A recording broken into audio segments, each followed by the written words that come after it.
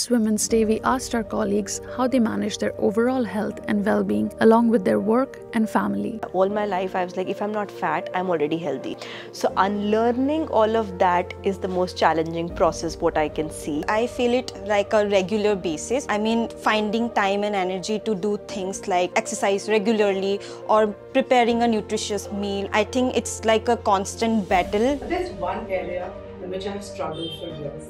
That's making time for fitness. Apart from the most obvious ways that one can manage their lifestyle, I think managing a healthy lifestyle is a very privileged state to be in because it comes with an ecosystem that supports you. Like, for example, whether you have family, access to good food, all of that comes with a lot of privilege that we take for granted. So I think taking care of one's health is a complete holistic way of looking at it. Not always, I would say. Sometimes I feel like I'm not making enough for my family, or like I'm not taking good care of myself because I have to look after my family. I know what are the challenges the society, individuals face, but what I see with me around my family is not on the same parameter. I think irrespective of that, I still go ahead and prioritize myself.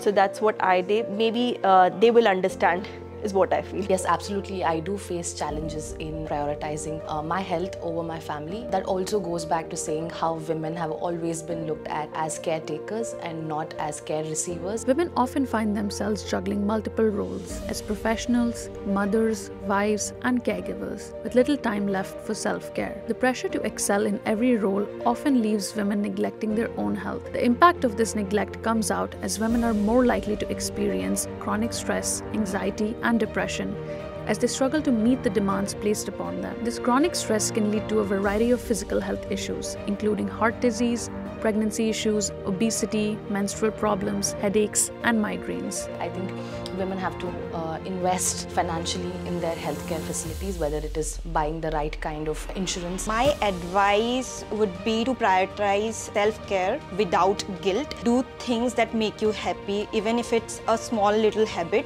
and not think like, I'm doing it for me, not for my family, so I should be guilty about it. So don't feel like that. Especially in India, a lot of women, they are anemic. I mean, they have deficiency in iron and other minerals in their body, so that they start investing in their health rather than investing in their golds and silver and diamonds and all together. First, you got to give yourself permission to put yourself on top of your list. There are too many responsibilities, too much to juggle, but only you can do that. Make health, fitness, wellness priorities.